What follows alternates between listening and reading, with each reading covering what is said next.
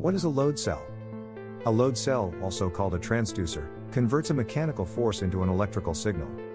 In its simplest form, a load cell bends when weight is applied. In a compression-mounted load cell where the load cell is beneath the weighing vessel, like a truck scale, the load cell compresses when a load is applied. The load cell produces an analog output signal proportional to the applied weight or force. The load cell transmits this signal to a controller that will convert the signal into a digital weight measurement. When an application requires multiple load cells, each load cell should measure the same proportion of the total load. Analog load cells. The most common load cells on the market work on the strain gauge principle. All load cells need to convert their analog values to digital before the load's weight reading can be displayed on an indicator. Some load cells are directly cabled to the digital weight indicator where the translation occurs. Other cells are connected to summing junction boxes on the scale where the box sums analog readings from multiple load cells, converts it to a digital signal and sends that signal to the digital weight indicator. Hydraulic load cells.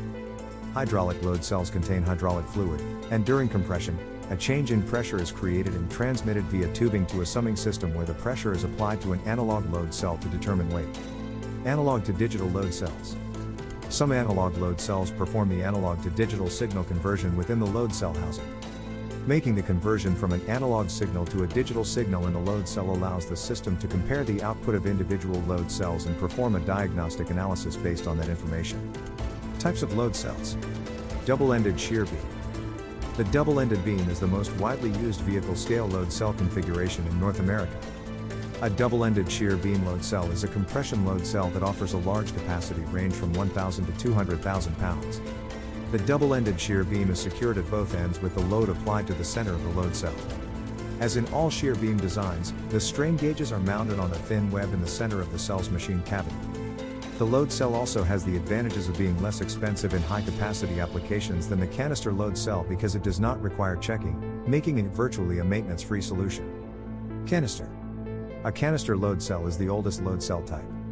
Also a compression device, it is shaped like a vertical canister and can handle loads from 100 to several 100,000 pounds. It is typically either hermetically sealed or welded to protect the gauges. This load cell's drawbacks include the fact that it usually requires check rods.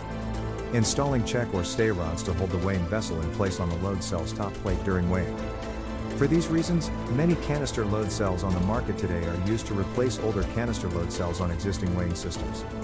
Truck scale load cells are generally made of stainless steel or steel alloy, but most manufacturers offer a variety of load cell solutions that best fit your application needs. For more information, visit centralcarolinascale.com or give us a call at 919-776-7737.